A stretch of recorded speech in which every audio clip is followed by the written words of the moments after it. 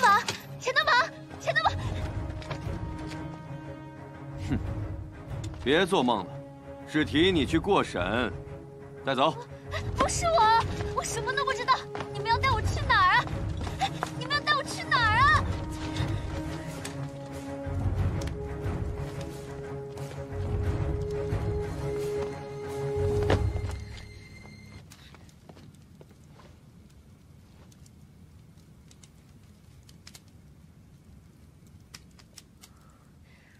堂下所贵何人呢？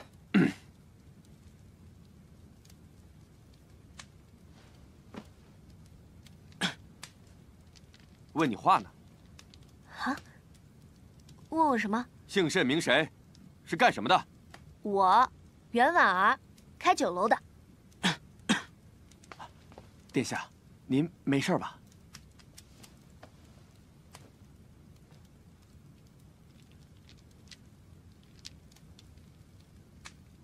据我所知，这个袁姑娘她乃是必胜坊的厨师，绝不可能是醉霄居的主人。你是不是抓错人了？回大人的话，没有抓错呀，他自己亲口承认的。那就是我的错了。啊，属下不敢，属下不敢。他也没说错，我就是醉霄居的主人。 而且啊，现在必胜坊也是我的，哼，惭愧啊！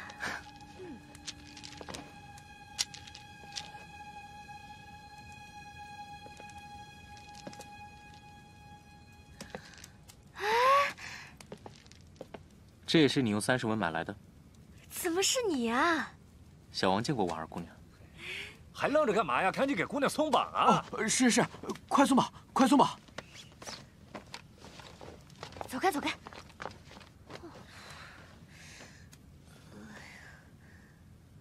殿下，你们当初不是故意隐瞒身份，而是身患恶疾，不便透露罢了。哦，那你现在应该全好了吧？还好，只是虚惊一场。而且，当时得的也不是什么天花，多亏了姑娘的鼓励，现在已经痊愈了。 就知道，那日我从你府上离开，我也有点不舒服，但是后面喝了一剂发汗药就好了。那个时候我就知道你肯定没事。这事都怪我，没有及时告知你，让你担心了。哎，没事没事，不打紧的。殿下，要不咱们换个地方说话？对，这儿也不是什么说话的地方。走，我们换地儿。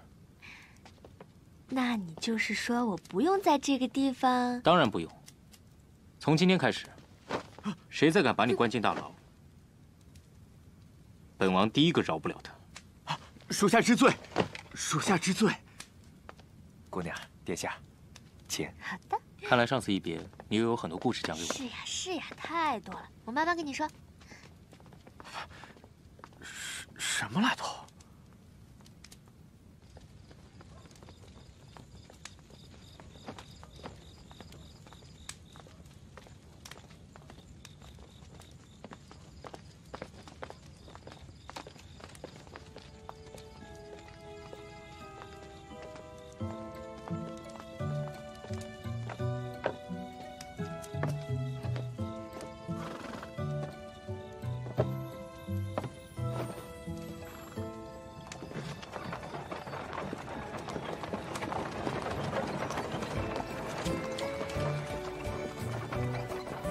少主，这玉还结吗？人都走了，还结什么？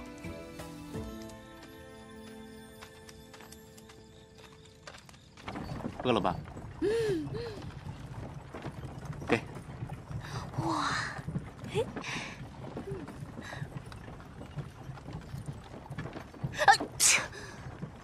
有什么好啊？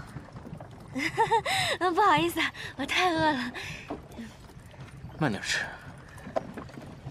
喏，这儿还有好多呢。哇！都是你的。婉儿，我来救你。我钱多宝就是你的大侠，我比白一鸣更有勇气。我来了，你等着我。别打了！袁姑娘，婉儿啊，钱多宝，婉儿，你不是回家了吗？啊，怎么搞成这样啊？你的脸……我刚才路上摔了一跤，你怎么样？我走之后没人敢欺负你吧？我没事儿，都挺好的。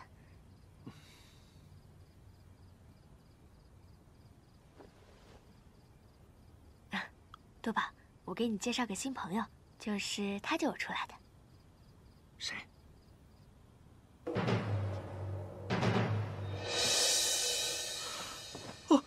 不必拘礼。现在不是在宫中。婉儿，既然你已经安全回府，我也不便久留，我们下次再聚，好不好？也好。如果呢，你以后想吃什么，让管家随时叫我，我随叫随到。一言为定。一言为定。走了。袁姑娘留步。好呀。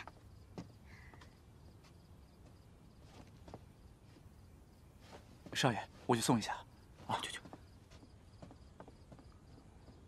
哎，你还没跟我说你这怎么弄的呢？你不会是被你爹打的吧？切，怎么可能？哎，话说你是怎么认识曹王的？他可是当今圣上的亲弟，我爹的主子呀。曹王啊，他是曹王？对呀。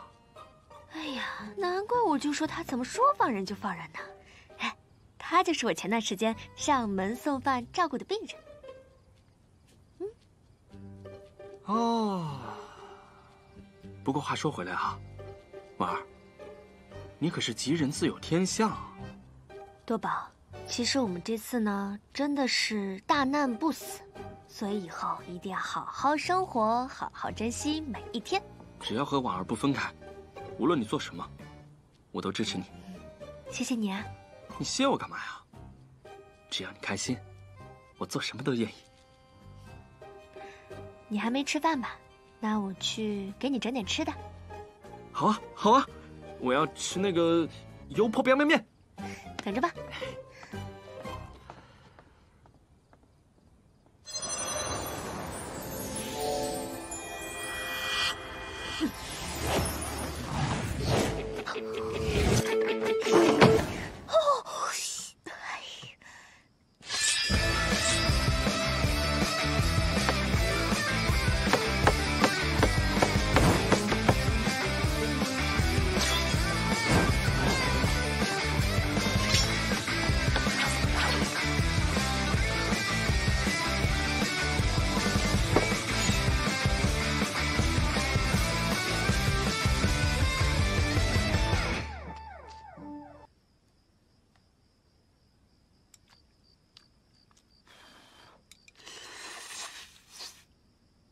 好吃吗？好不好吃啊？那你多吃点，都吃掉。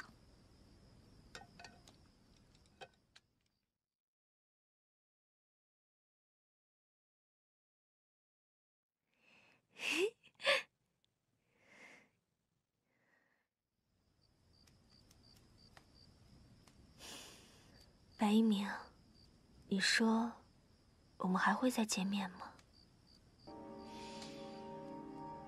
婉儿，我都饿了，你快一点儿。